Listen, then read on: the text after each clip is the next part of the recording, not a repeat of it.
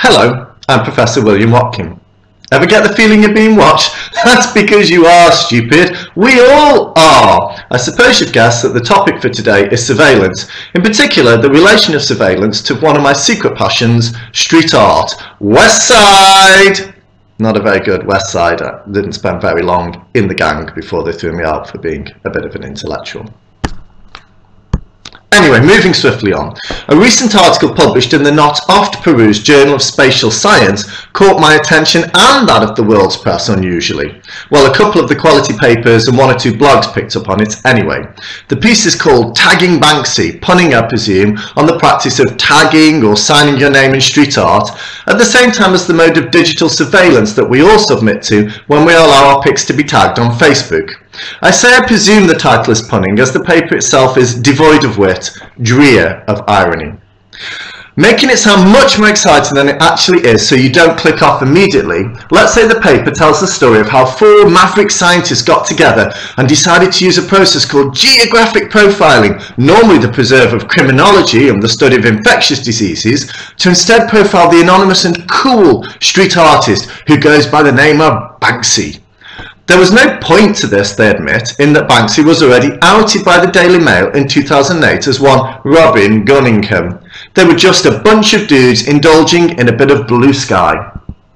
Not letting intellectual irrelevancy get in the way of a possible publication, as is often the case with modern academia, our envelope-breaching team set about analysing the location of nearly 200 of Banksy's works, all of which are site-specific, making him an ideal target for the Geo-Profiling technique. The mathematic algorithms of Geo-Profiling allow them to map these 200 works against anchor points pertinent to the life of the suspected Gunningham, such as where he lived, his school, his girlfriend's address, his local pub, and so on. Putting the data together in the same way as is used for other criminals, like serial killers, it was found that in all likelihood Banksy is Paul Gunningham, further suggesting that, going against the grain of most advice, he does tend to shit on his own doorstep.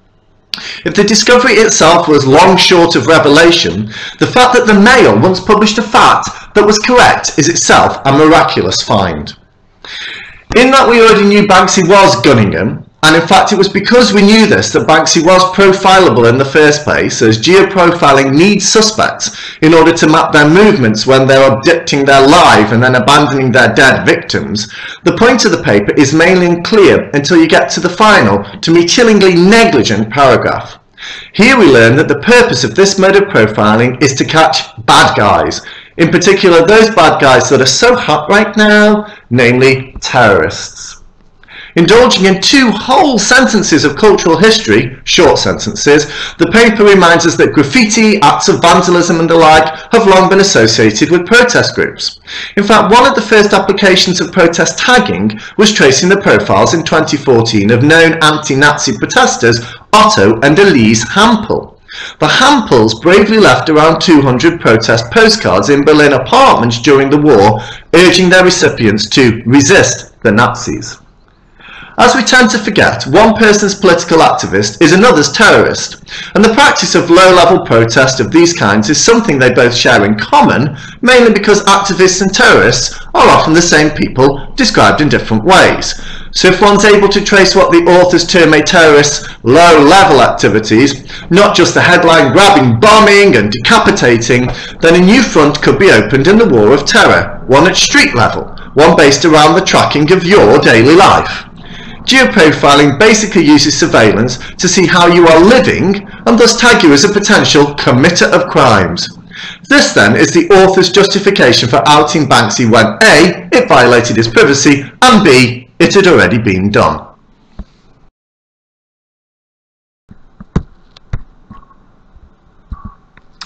The paper ends with something of a sense of its own purposelessness, with this rather flaccid payoff, quote, "Of course, all this would be unnecessary if political protest only involved bombs stenciled on building walls, boo-hoo.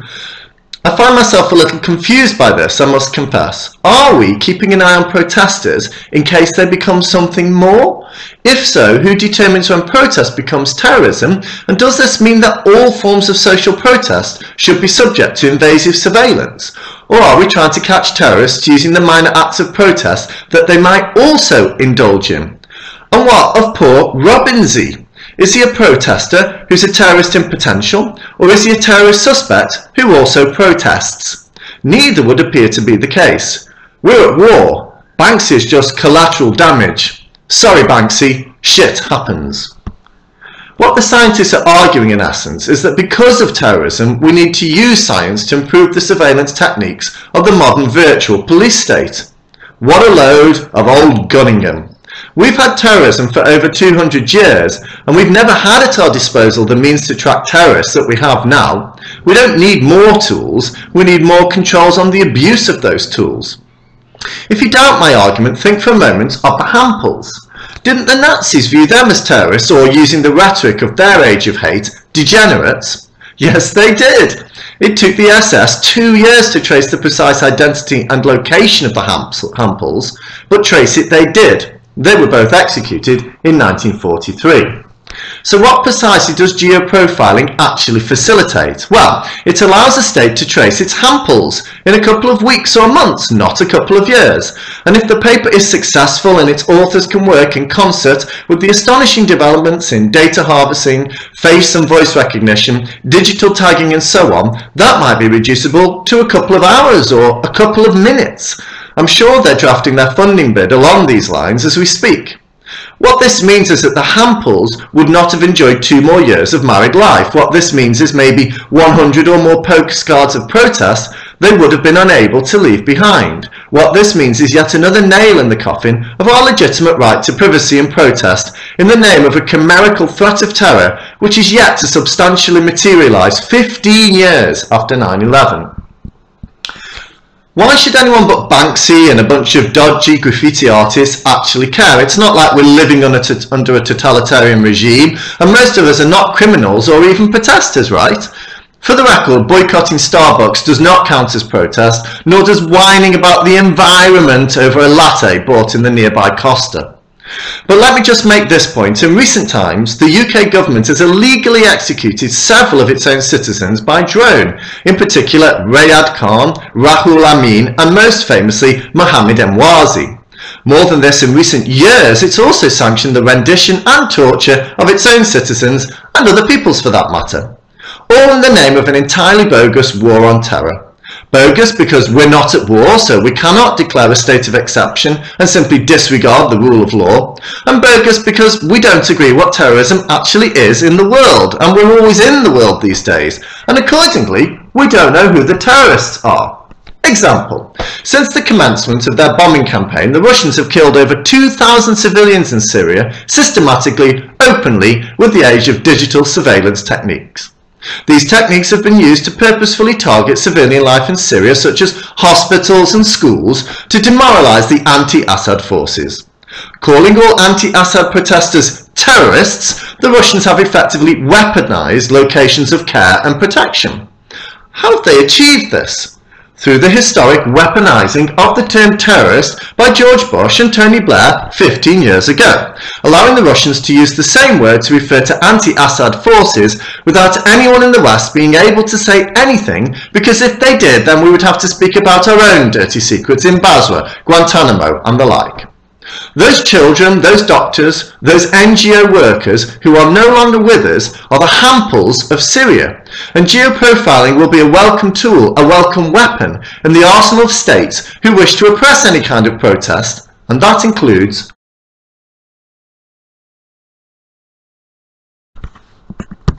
For me, this paper is an enemy of our freedom, not just Banksy's. And that's bad, but it's also an enemy of knowledge, which is maybe worse, and I'll explain why. I'm an academic and I'm embroiled on a daily basis in the politics of publication. From an outside perspective, it may seem silly to publish a paper based on identifying a fact we already know. Banksy is robbing Gunningham. So why did the authors do it? Out of love for Banksy's art? One of the authors said they thought Banksy was a cool artist, but when asked if they'd learnt more about his art with this paper, they admitted not. I think it's clear that the paper was not the product of art lovers. Rather, the choice of Banksy was a cynical ploy on the part of the authors to attain impact, a plot that has been hideously successful. But what is impact? Well, maybe I won't do it a third time. Impact is a measure of how widely read a piece of work is, and in scientific research all papers are assigned a numerical impact factor. This number ties into your reputation as a scientist. If you go to the journal website where you can read the paper, if you're willing to pay for it, you'll even find a lovely rainbow hoop. It's called the alt metric. The alt metric measures the impact of this paper in real time based on its mention in various sources, not just academic sources, but more importantly for the modern academic wishing to attain funding, promotion, and a better life, the public impact of the piece. Now, last time I looked, tagging Banksy had been mentioned in 60 news stories and 4 blogs. Make that 5 now. It had been referred to on Twitter over 500 times. In short, in answer to the question, what does this paper prove? What does it add to knowledge? The answer is, you're missing the point. Increasingly, modern academia is not about adding to knowledge. Since the rise of the internet, we're all up to our necks with knowledge. And we academics are sick of it. We're overwhelmed by it. Now, the paper's not about adding to the sum of knowledge in the field, but is itself ironically an exercise in profiling, in this case, augmenting the profile of its authors. In choosing to geoprofile Banksy, they're piggybacking on Banksy's cultural capital to gain visibility and probably notoriety for their own work. If Banksy possesses a lot of cultural capital and the denizens of the Journal of Spatial Science do not, have you ever heard of it? Then what the paper tagging Banksy actually commits is an act of cultural theft. Banksy has what the authors never will, cultural significance, because he has what they appear not to desire, cultural and social awareness. Banksy's lawyers are said to be in conversation with the authors of tagging Banksy, and so they should be, but not just because they've invaded his privacy, but because they've robbed him of cultural capital, which is also, by the way, worth a shed load of actual cash. It's no use the authors saying they're respecting the privacy of Banksy in an ethical note tagged onto the end of the piece when they're at the same time they're rifling through his private affairs. That's like a burglar saying they respect your privacy because they only stole the things around them that they could see and didn't bother going through your knicker drawer or through your wardrobes. For me at least, the authors of the paper are not so much involved in geo-profiling than klepto-profiling. They're not naming Banksy, they're mugging him. And in that petty theft is one of those low-level activities that terrorists engage with, and that this paper is clearly a threat to our freedoms, I ask the powers that be that if it's not time that Hogg, Stevenson, Rosmo and Comber, the authors of the piece, be the target of a new campaign of geoprofiling. Let's track them when they go to the pub, when they visit their sexual partners, when they drop in on their mum and dad. Let's assume that they are guilty until proven innocent and tag them. Let's spy on them as they live out their humdrum lives and see. The final grand irony of the piece, of course, is to do with Banksy's quest for anonymity. I could dwell on the law that the more you seek anonymity in public life, the more obsessed the public become with finding out who you are. I could also discuss the means by which a quest for privacy is the quickest way to guarantee that this right is breached. But they're both a bit boring. So perhaps instead I'll go with the observation that this whole process is based on a layering of anonymity and the quest to be heard that is really rather fascinating. Banksy is Robin Gunningham's tag, his way of making his mark on the streets where he grew up, a method for all graffiti artists to say, here I am, I exist, I'm worth something.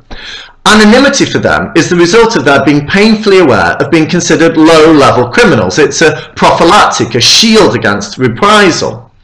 That the same word is also used by agencies and scientists alike who want to trace the identity of graffiti artists, and not just graffiti artists, but all of us who protest, taking the first step, apparently, towards terrorism, is a delicious little thing to ponder on.